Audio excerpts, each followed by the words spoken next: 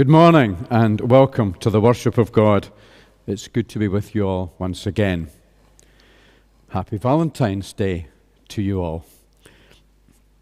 This coming Wednesday, Ash Wednesday, marks the beginning of Lent, the period of reflection and preparation leading up to Easter. Lent, I looked it up, is an Old English word meaning lengthen. It comes during the time when the days begin to get longer. So next Sunday is the first Sunday of Lent, and we're organising a series of 5 weekly Lent gatherings, beginning next Sunday evening at 7 p.m. on Zoom, running through until Sunday, 21st of March. They are open to anyone who wishes to come along. We're going to be using the excellent Lent study material based on Henry Nouwen's reflections on Rembrandt's painting, The Return of the Prodigal Son. We reflected on that painting and drew on Henry Nouwen's excellent insights during our recent series of sermons on Jesus' parable of the prodigal son. To be sent a Zoom invitation link, contact me or Sheila. If you are at the live service, a button should come up now and at the end of the service so you can ask for an invitation for these Zoom meetings. So that begins this coming Sunday, 21st February at 7 p.m. All welcome to come along if you can. As usual, remember the after service, coffee and chat. If you're watching live, if you're on Teviot Online Church, just watch for the button coming up at the end of the service. Otherwise, use the Zoom link that was posted on the church Facebook page.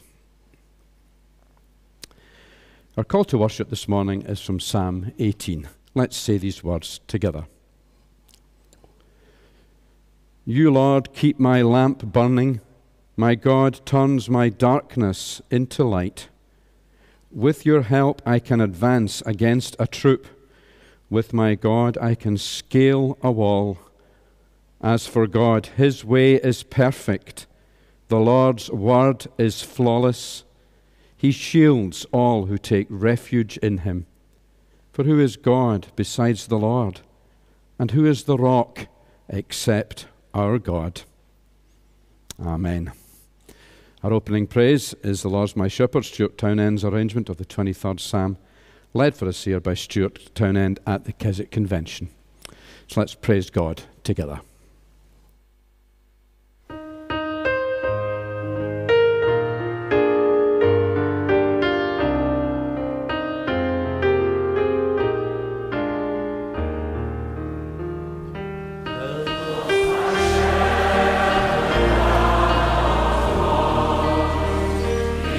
Say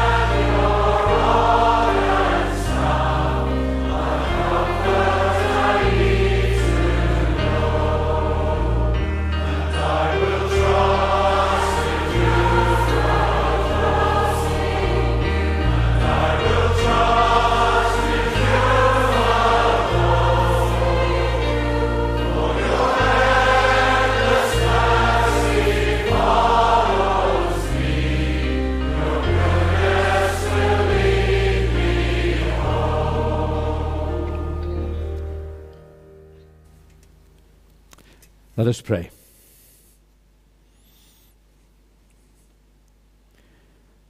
Lord God, our loving Heavenly Father, we bow before you in worship together in the name of Jesus Christ, your Son, our Saviour. The psalmist says, "Surely goodness and love will follow me all the days of my life, and I will dwell in the house of the Lord forever." How we praise you for your love and all the ways it enters our lives. Out of your love you brought everything into being, and you made us, giving us this wonderful gift of life. In your love this world is sustained in perfect balance. In your love you make the sun to shine and the rain to fall on everyone. For all the good gifts of your love, food, clothes, shelter, warmth, our families and friends, and all the good things you give us, we thank you. We recall and give thanks to you for the sustained good weather, the sunshine and heat during the first lockdown, and we thank you for the beauty of the snow during this current lockdown. Most of all, Father, we praise you for your faithful love in Jesus Christ, your Son, which never fluctuates or terminates. He loves his church and gave himself up for us to make us holy, so we can be presented to him at the end as a radiant church, holy and blameless before you. We thank you for that glorious future hope and for your faithful love at work in our lives to bring it about by your word, which is flawless, and by your Spirit, who pours your love into our hearts. We thank you for the love we share in our life together in your church, which means so much to us. Lord, because of your great love, we are not consumed, for your compassions never fail. They are new every morning. Great is your faithfulness. Father, we ask your deep blessing upon us as we gather together this morning. Assure us of your love in Jesus Christ, your Son. Draw us close to you. We ask for your forgiveness for those things in our lives that displease you. As we confess them to you, may we know that you forgive us and make us clean, as you promised to do through Jesus. Lord, please speak your word deep into our hearts this morning. Hear us as we speak to you in prayer from the depths of our being, and may we be able to praise you wholeheartedly and respond to you in deeper love and obedience. We bring our prayers in Jesus' name and continue in the prayer he taught us. Our Father, who art in heaven, hallowed be your name. Your kingdom come. Your will be done on earth as it is in heaven. Give us this day our daily bread, and forgive us our debts as we forgive our debtors. And lead us not into temptation, but deliver us from evil. For yours is the power, the kingdom, and the power and the glory forever. Amen. Our Bible readings this morning are read for us by Ian Landels and Pat Sutherland. Today's reading is from Genesis chapter 2, verses 18 to 25. The Lord God said, "It is not good for the man to be alone. I will make a helper suitable for him." Now the Lord God had formed out of the ground all the wild animals and all the birds in the sky. He brought them to the man to see what he would name them, and whatever the man called each living creature, that was its name. So the man gave names to all the livestock, the birds in the sky, and all the wild animals. But for Adam no suitable helper was found. So the Lord God caused the man to fall into a deep sleep, and while he was sleeping he took one of the man's ribs and then closed up the place with flesh. Then the Lord God made a woman from the rib he had taken out of the man, and he brought her to the man. The man said, "This is now bone of my bones and flesh of my flesh.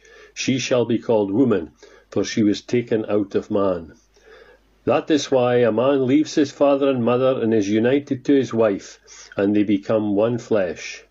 Adam and his wife were both naked, and they felt no shame. Amen.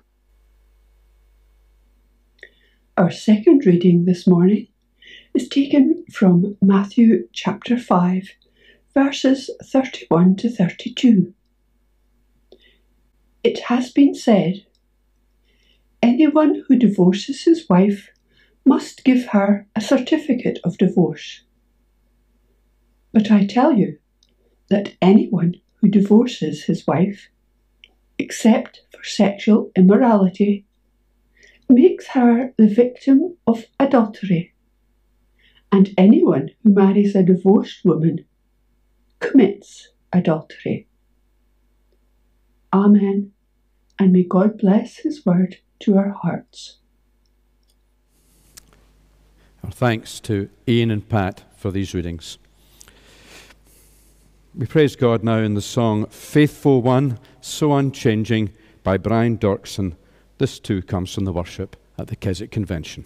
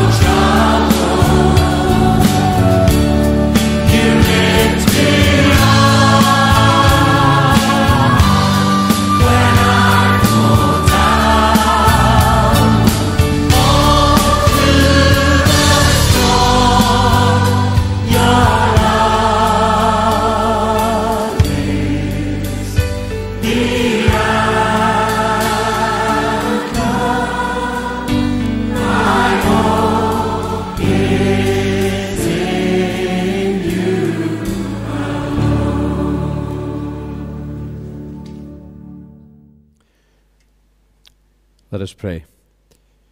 Lord, we ask your blessing now as we come to your word. May we hear you speak, Lord Jesus. And may you take this and work in our lives in accordance with your truth and your grace. We pray. Amen.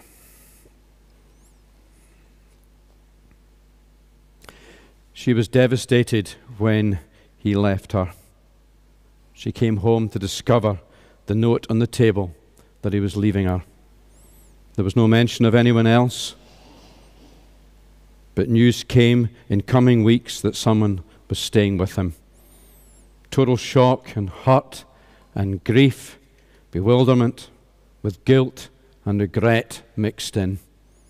Now anger rises too. And there are the children as well. What's to happen to them?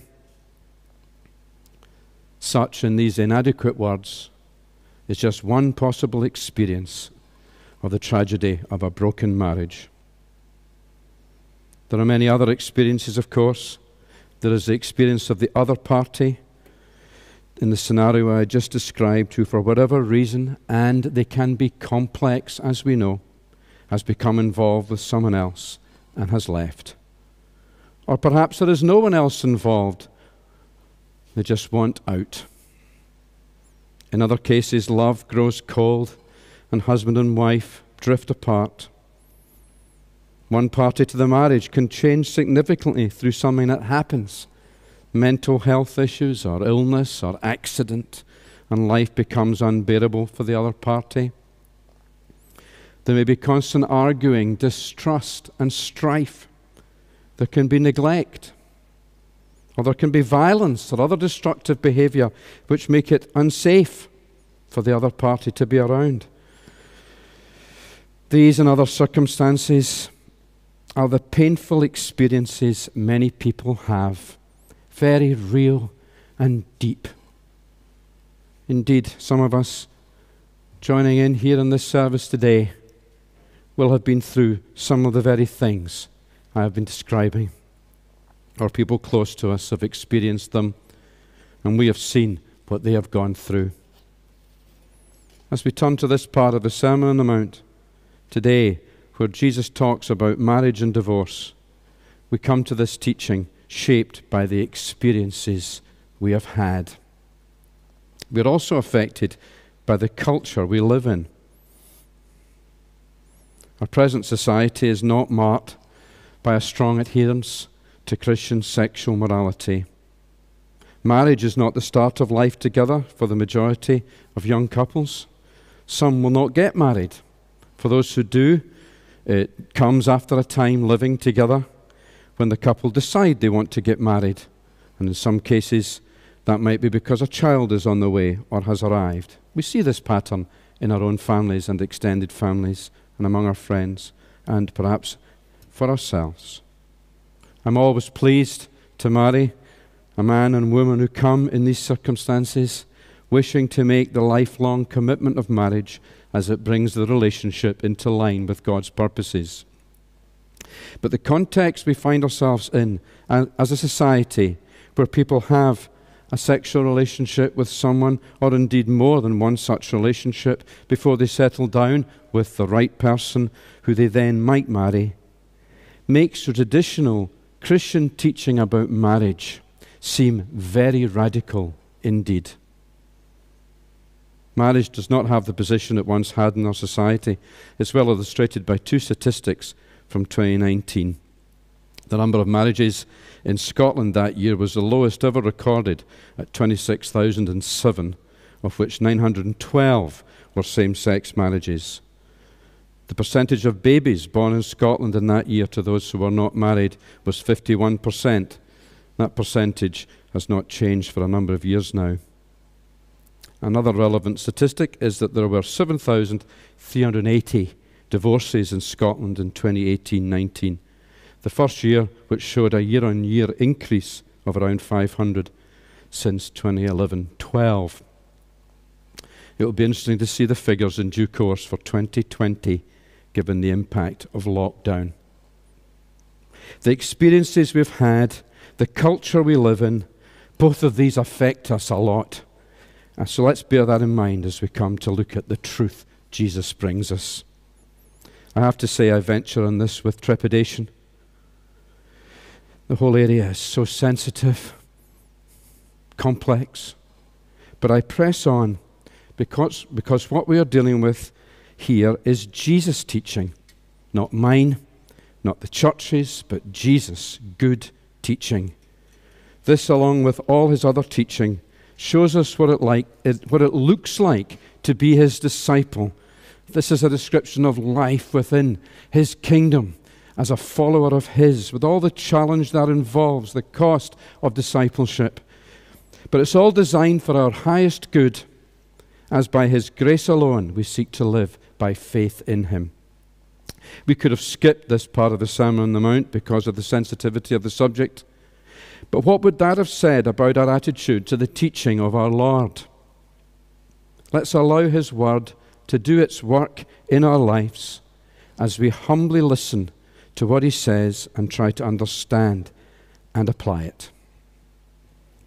As well as the section on the Sermon on the Mount we are focusing on today, Jesus has more to say in Matthew 19 about marriage and divorce, and we need to take them both together. But here in Matthew 5, in the Sermon on the Mount, Jesus begins his teaching with the words, "It has been said." And the words he then quotes are not directly from the Old Testament. They are based loosely on Deuteronomy chapter 24, verses 1 to 4, but do not convey the actual thrust of that passage. Those verses envisage a situation where a husband divorces his wife because he finds some unspecified indecency about her. She remarries, and then the same thing happens again. Her second husband also dislikes her and divorces her. Or perhaps the second husband dies. In those circumstances, these verses say, the first husband is not to remarry her, as that would be displeasing to God after the way the man had treated her in the first place. That's the focus of the passage, not the divorce itself. It concerns the protection of the woman. But the teachers of the law seem to have become fixated on the process of the divorce mentioned here. Listen to how they've been stating it according to Jesus. Jesus says, "It has been said, anyone who divorces his wife must give her a certificate of divorce." Their emphasis is on the bit of paper that makes a divorce legal and gives the ability to marry someone else. They are, in effect, looking for a way of reducing the demands of marriage. Before we look at how Jesus responds to this in Matthew 5, let me read Matthew chapter 19, verses 3 to 9. Some Pharisees came to him to test him. They asked, "Is it lawful for a man to divorce his wife for any and every reason?" "Haven't you read," he replied, "that at the beginning the Creator made them male and female, and said, for this reason a man will leave his father and mother and be united to his wife, and the two will become one flesh. So they are no longer two, but one flesh. Therefore what God has joined together, let no one separate." "Why then," they asked, "did Moses command that a man give his wife a certificate of divorce and send her away?" Jesus replied, "Moses permitted you to divorce your wives because your hearts were hard, but it was not this way from the beginning. I tell you that anyone who divorces his wife except for sexual immorality and marries another woman commits adultery." The Pharisees asked Jesus, "Is it lawful for a man to divorce his wife for any and every reason?" There were current at that time two divergent views regarding divorce held by two different rabbis and their followers. One of them, Rabbi Hillel, took a relaxed approach, arguing that anything displeasing, even the most trivial failure, like burning the dinner, as one of the examples given, were grounds for divorce. The other Rabbi, Shammai, took a rigorous line that the only ground for divorce was some grave matrimonial offense, something clearly indecent. So when the Pharisees asked Jesus a question, "Is it lawful for a man to divorce his wife for any and every reason?" they are testing him. They want to see where he stands. Is he a conservative or is he a liberal on matters of sexual ethics? It's all very contemporary. But see what Jesus emphasizes in his response. It is not divorce but marriage, he emphasizes. He goes deeper and further back. He talks about in the beginning and goes back to Genesis 2, to the passage Ian read for us. He goes back to God's original creation purpose, which was one man and one woman becoming one flesh in the lifelong relationship of marriage. Therefore, what God has joined together, let no one separate, Jesus says. But the Pharisees come back with the same line of teaching that Jesus addresses in the Sermon on the Mount. Why then did Moses command that a man give his wife a certificate of divorce and send her away? They are, you see, fixated on the process of divorce. Jesus responds to them that this was not a command, it was a permission, it was a concession to the hard-heartedness of people. Our sin, sadly, requires the concession of divorce because we're hard-hearted towards others, towards each other. But he says it was not this way from the beginning. He takes them back once again, you see, to God's original good plan for marriage. And then he turns to his specific teaching about divorce and remarriage. In Matthew 19, he says, I tell you that anyone who divorces his wife, except for marital unfaithfulness, and marries another woman, commits adultery. This concerns the party who initiates a divorce. Yes, a divorce can happen. That is permitted in this fallen world. But except in one case, which we'll look at in a moment, remarriage for that party will be adultery. In Matthew 5, Jesus says, but I tell you that anyone who divorces his wife except for marital unfaithfulness causes her to become an adulteress, and anyone who marries a divorced woman commits adultery. This concerns the other party to the marriage, from the one who initiates the divorce. That other party, says Jesus, if they remarry, and whoever marries them will be committing adultery, except in the one case Jesus mentions. It's strong stuff. Indeed, isn't it? It's a high calling Jesus gives. But let's look at the exception Jesus gives here. Although it's not mentioned in his teaching on marriage and divorce in Mark 10 and Luke 16, this clause is found in both Matthew 5 and 19 in all the Greek manuscripts of Matthew's Gospel. It concerns the case of marital infidelity. Porneia in Greek, it's actually a word that means some act of physical sexual immorality, and the New NIV translates it as that, sexual immorality. It seems that Jesus is saying that where one party has broken the marriage covenant by being unfaithful to their spouse, the other party, not the party that's been unfaithful, is free to remarry in that case. That is not mandatory. Reconciliation can take place even in such circumstances where such unfaithfulness has occurred. But if that fails, then remarriage on this basis would not be adultery, according to what Jesus says. We need to note that the Apostle Paul in 1 Corinthians chapter 7, verse 15 gives another exception, specific one, having restated the Lord's teaching regarding divorce.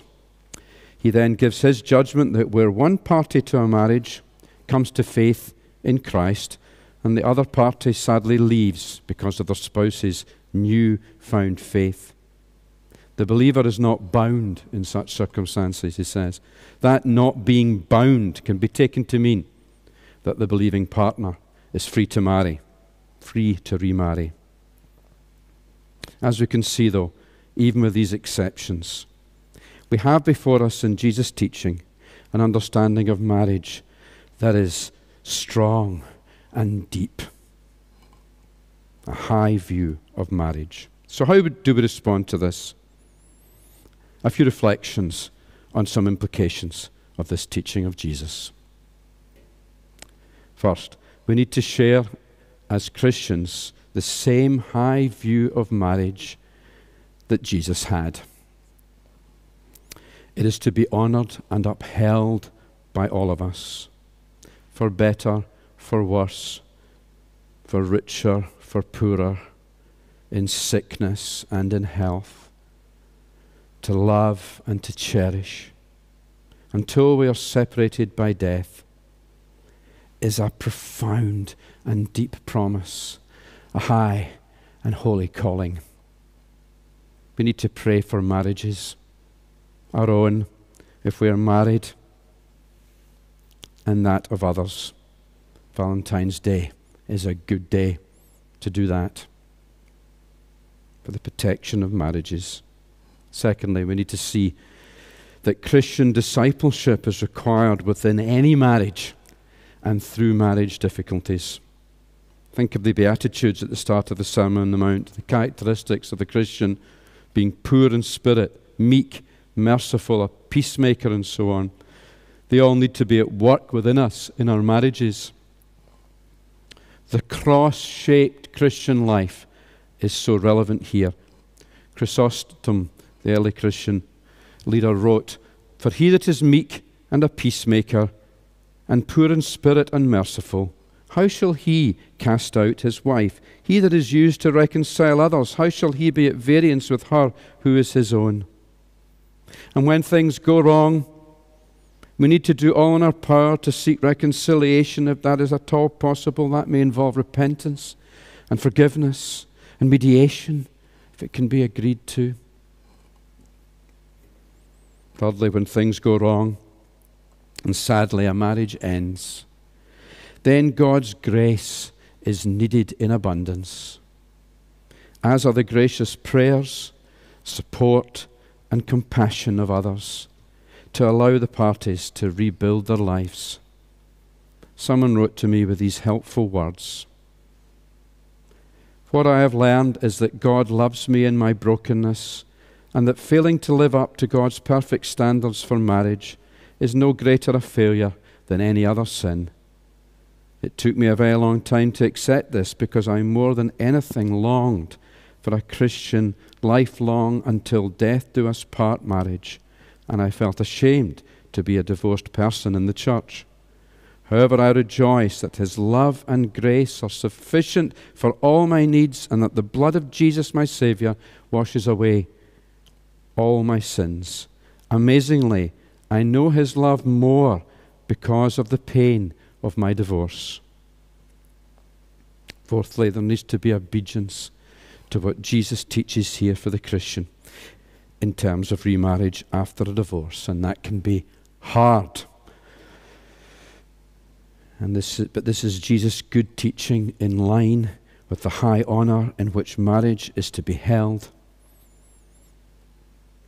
and much pastoral care is needed in the complexity of all of that.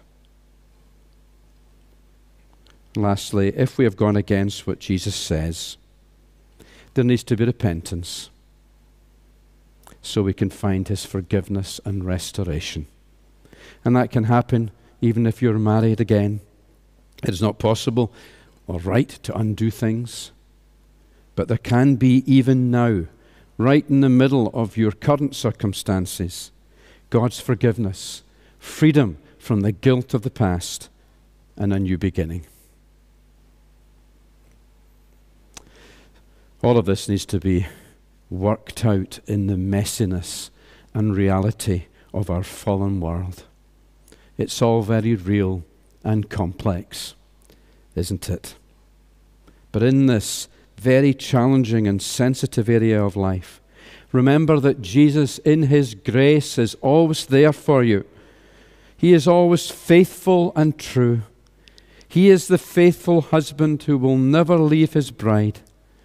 Through faith in Him and what He has done on the cross, we can find a way through, the way of forgiveness, restoration, and the new beginnings that He brings.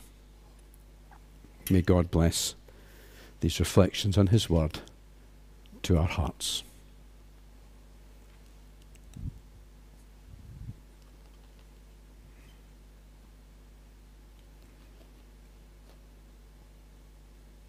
Let us pray.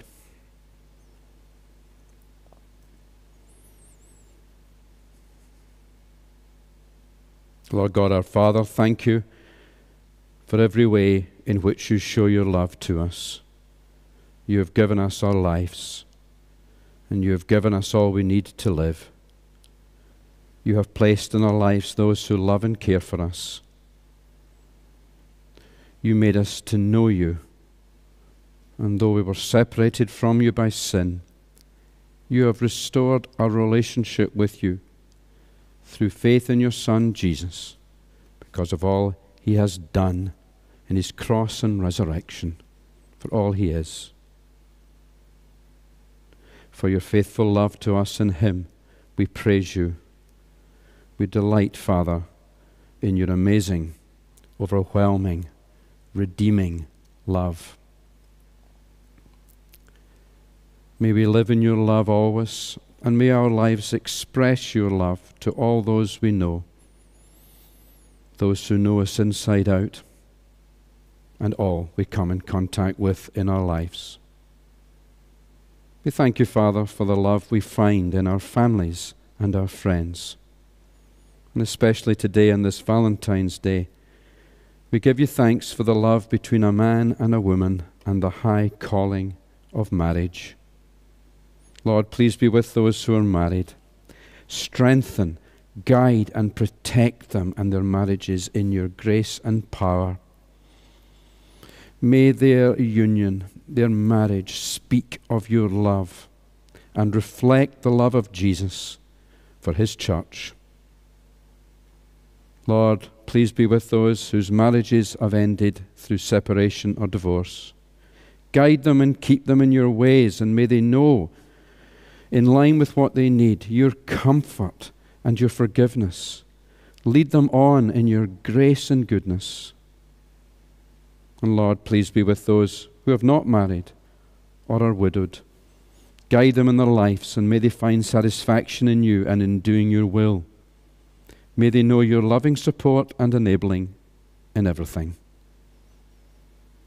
And now, Lord, in a moment of quiet, we bring to you our own challenges or hurts in this whole area of life, or the challenges and hurts of others we are thinking about.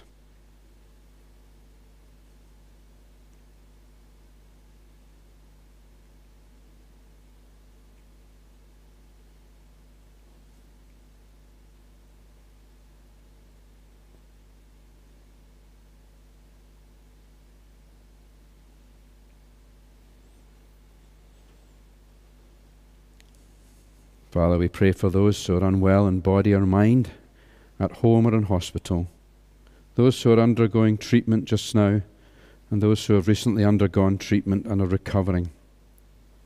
Especially bring before you today Clark Graham in his slow recovery from his serious injuries after his car accident.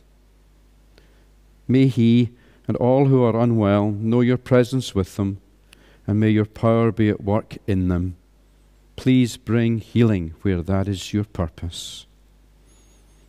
And for those for whom there is no betterness here, may the hope of the gospel shine in their hearts. And pray, Father, for all who grieve the loss of a loved one. We especially remember the families of Drew Jeffrey, Jock Carruthers, and Bill Trotter, whose funeral services are this coming week. May you be present at these services, Father, to comfort and to speak your word into the hearts of these grieving families. And now, in a moment of quiet, we bring to you our personal concerns.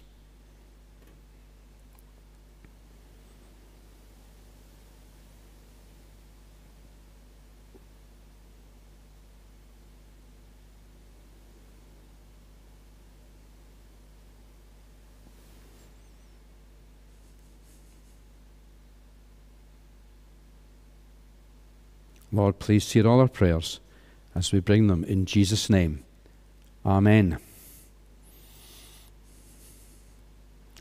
Our closing hymn is Love Divine, All Loves Excelling, words by Charles Wesley. The tune is Blind Wern by William Rowlands. Comes once again from the worship at Keswick. Excelling.